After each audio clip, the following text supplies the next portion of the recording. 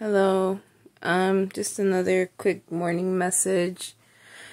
I just wanted to quickly give my condolences to the families that are going through it right now in the communities in the aftermath of the hurricane that happened September 30th. There's this guy, I'm gonna put the YouTube video in the comments. He put a great analysis with everything been going on and the real lives of people who are going through this natural disaster. And it's hard to hear with everything going on in the country, I don't want to cry, oh my god. With everything going on in the country, we don't know what these people have witnessed. We don't know what these people are going through. And FEMA hasn't done anything to help their own people. And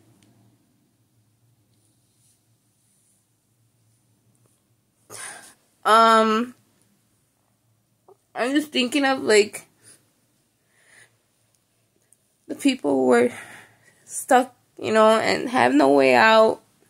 And Kamala Harris and their administration are just handing out $750, and we don't know if it's going to the people, and it's painful to just watch. And that's why, I want this organization to grow and to be the ones with the answer. And my dream was always to help people in any sort of way that I could, and to be humanitarian. And I don't care what your beliefs are, just as long as there's an underlying issue with the system and everything going on. And I hate being crybaby, but with everything going on, it's so hard not to let it get to you. But like I said, it's good to cry, but for a different, I'm sorry, I'm just here. I don't want to, it's just so hard hearing the stories and hearing people's lives get destroyed again. We had, last year, the natural disaster in Hawaii, last year the people in East Palestine with the train derailment, and then we had this year with this natural disaster. And these people since last year haven't had any. I want to see what's going on. I want to see if they actually been helping them, and what they've been doing, for what our government has been doing for them, if it's even true what they're saying. And it's every time it's lie after lie after lie, and I'm tired of being lied to like this. And the only thing I could really say is this, plain and simple, is FEMA, we're watching, we're observing, we're seeing how cruel you guys are, and we won't forget. We're not going to forget this. We're not going to forget what you guys done to our people. If they're hurting, we're hurting. The whole country is hurting. And we're watching. Believe it or not, we're watching. And you guys trying to hide it. Our government's trying to hide it. But we're watching. The whole world is watching. And guess what? We're waking up. We're aware. We know what's going on. We know that these emergencies, these FEMA that we put in money, our tax money, or whatever you want to call it, they're not doing their job. They're not supporting the people. It's gonna be our neighbors that we have to protect.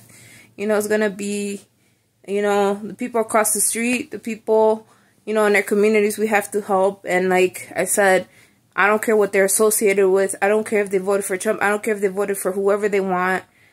They're my neighbors. We have to help each other. And I feel like this really woken me up, like awareness-wise, with everything going on. And I hate being like emotional, but it's so hard not being emotional and seeing the damage that they've done to people and having to start all over. It's hard to, you know, it's hard to live life just seeing what's going on in front of our eyeballs. You know, it's hard to just ignore it, you know. And the thing is that, you know, it could happen in our own state. You know, a natural disaster could happen anywhere and anytime. And then we're looking and we're seeing that they're not doing anything for us. They're not putting the money where it's supposed to be put in, you know. But like I said, we're looking. We are observing, and we will somehow get out of this together. And they're afraid of us, and we have to prepare ourselves. As a country, we do have to prepare ourselves. And like I said, you know, there's no money to be put in our own citizens, our own people, but there's money, there's billions, millions of dollars to be sent to Israel, to be sent to Ukraine, to be sent to other wars that are very unnecessary. We're just tired of it. We're tired. The collapse is not going to be pretty, but that's what we need. We need to stand strong and be with each other and help one another whenever we can, however we can. We just have to figure out how to do it. And this is why it's important to be involved in anything you guys could to help your community, you know. This is why CPI exists, because we want to thrive. We want to try to figure out what we could do to support the working class in America, you know.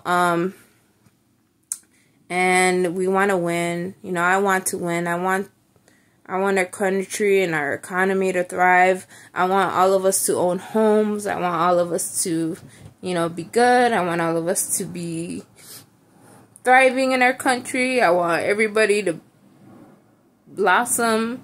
You know, I want the next generation to blossom. I want, you know, our children to blossom. But, you know, with everything going on, we'll just have to be strong and just hope for the best. And just pray for our country right now, because there's a lot going on. And whatever happens, whoever wins. But like I said, CPI will be there to figure it out and to try to do the work that we have to do, the work that God has given me to try to help people. And I feel like, in a way, it's so rewarding just to try to get people going and understand the issues that we're going through. And we're gonna go get through it. As a society, as everything is going on, you know, we just have to have each other, like I always say. But anyways, I hate being like this, but sometimes it's hard to keep yourself calm and collective. But like I said, everything's been so painfully to watch. Everything's been so painful to see people go through it. And I'm just thinking of these people who are just surviving the natural disaster. FEMA not responding how they're supposed to be responding. And I'll put in that guy's YouTube channel if you guys want to watch it. It's like 36 minutes.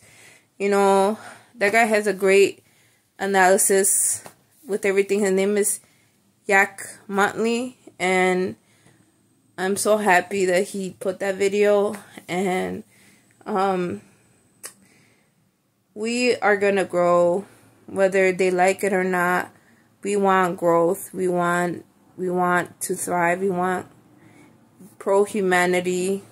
We're not gonna eat bugs. I don't want us to eat bugs, but we gotta win, and we gotta put everything in it to win. You know, I want to win so bad, but it takes time, patience, you know, but we are gonna win. And hopefully my next video is a little bit better, but it is what it is. Have a good one.